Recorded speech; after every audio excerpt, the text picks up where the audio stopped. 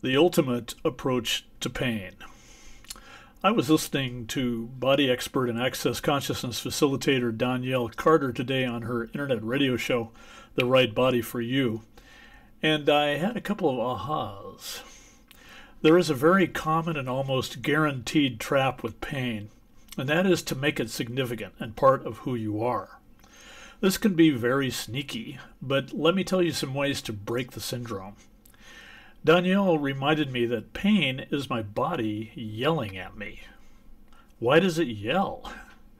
Not so much because there is something that wrong with it, which is the first conclusion most of us come to.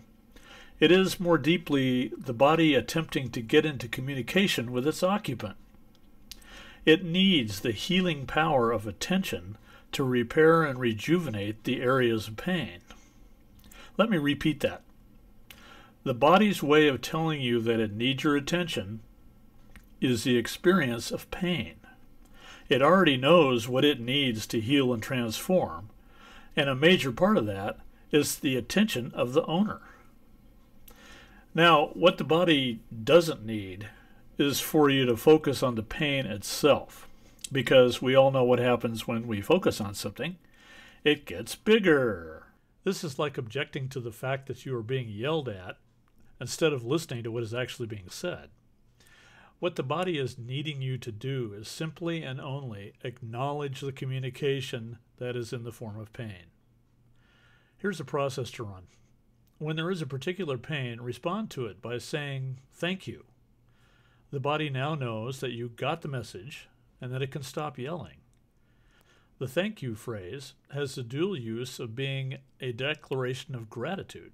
So you are effectively telling the body, I hear you, and I am grateful for your gift of communication to me. The combination of acknowledgement and gratitude is just the healing mojo the body's looking for from its owner.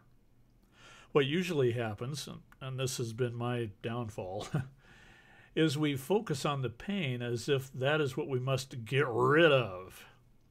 That's like yelling back at the body. Shut up! I don't want to hear anything more from you. This does nothing to create a healing two-way communication line with the body, and will only make things worse for both you and your body. So how do you not focus on the pain? By acknowledging it. It's the practice of allowance. You are not resisting or avoiding it. You are simply allowing its presence, simply allowing it to be a communication from your body. This creates space between you and the pain because it has succeeded in getting your attention, which is the purpose of it. Now, your next job is to thank it, gratitude, and then cast your attention where there is ease and joy in the body. No matter how bad pain gets, there is always a place somewhere that doesn't hurt or even feels really good. Yes, your knees ache terribly, but your back feels great. That's the kind of grateful attention the body is craving because, again, what you put your attention on gets bigger. By allowing and thanking a painful area on the body, you could then start asking questions such as, what is it about this I'm not getting? What is it going to take to have ease and joy in all of my body forever? What does the body need that I can provide that I'm not aware of? Imagine that a painful area of your body is a voice talking to you. What's it saying? How does it feel? What is it asking for?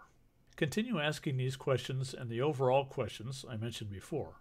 Soon, you'll be able to receive awarenesses about things to do or ways to be to assist in creating joy and ease in that painful area. Maybe you'll get a sudden urge to stretch, take a walk, breathe, massage, have some sex, drink some water.